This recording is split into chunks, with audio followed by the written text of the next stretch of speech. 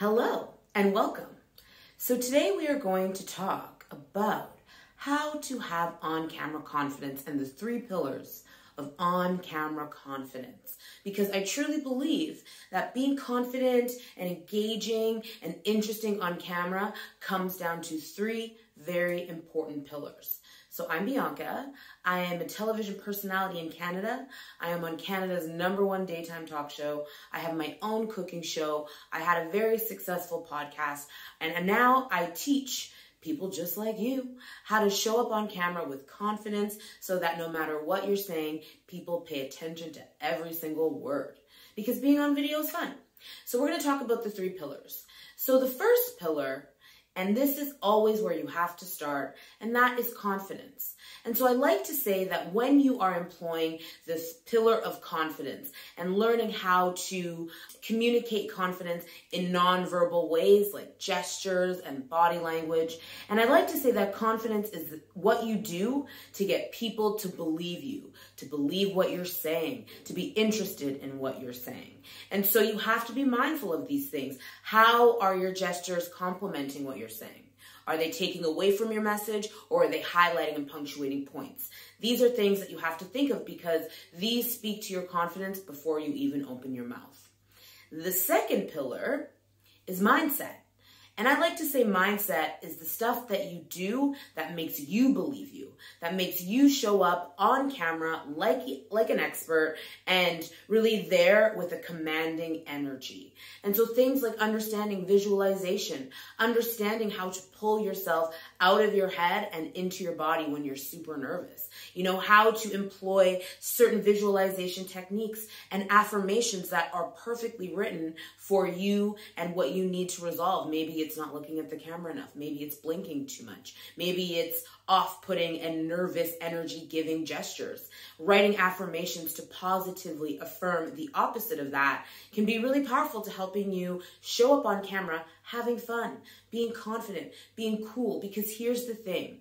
When you are confident and calm and interested and engaging, people will give that energy back to you. They will be confident in what you're saying. They will be engaged in what you are saying, and they will feel calm watching you. When you're nervous and jittery and anxious and hesitant, that's what you get from your audience. Hesitant, nervous for you, cringe, and those are none of the desired effects.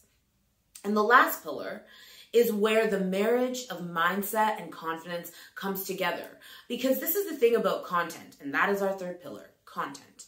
Our 3rd pillar is content because any piece of content rather, can be given to anybody. So clients can give you the same content as they give me. And what's going to make that content interesting and dynamic and different and from a different point of view is the application of me to it.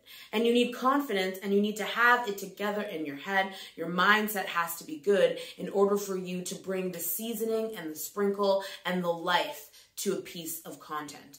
That's why advertisers and companies come to people who are dynamic on video, because they recognize the power of having someone get people excited about their product or their event through the means of video. It's one of the reasons almost every single platform is prioritizing video content this year and probably going forward.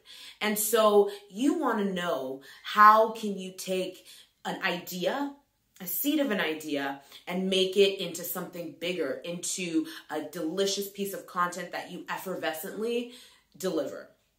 And so are things to consider. How are you going to lead them to what you want them to know? How are you going to hook them at the beginning of your videos? How are you going to close that video? What is going to make your content more engaging than someone else's? And that isn't to say that you're, trying to compete and beat someone else, but what makes you different? Is it a point of view? Is it how you use language? Is it how you use yourself on camera and your body? How do you take a piece of content and apply you to it?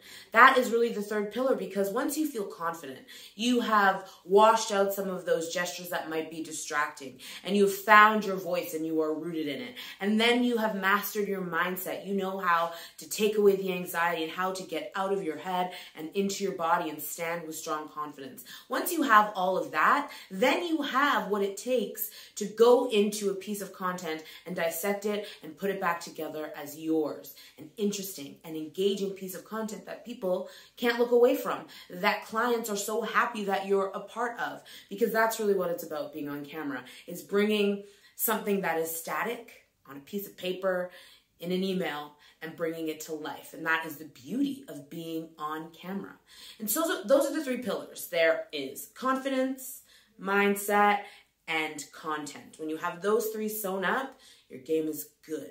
And so you can download the 3 Pillars of Confidence freebie. It's the checklist. It's everything that you need to know about the 3 pillars and how you can employ them in your life right now so that you can feel confident and cool and engaging and interesting on camera. And I also have the On-Camera Confidence 10-day bootcamp, where over 10 days, you learn the ins and outs of tech, of the confidence, of mindset, of content, and everything in between, so that by the end of the 10 days, you are ready to hit the ground running, not only understanding how everything works, but confident enough to go implement it and put it into practice. It's a beautiful thing.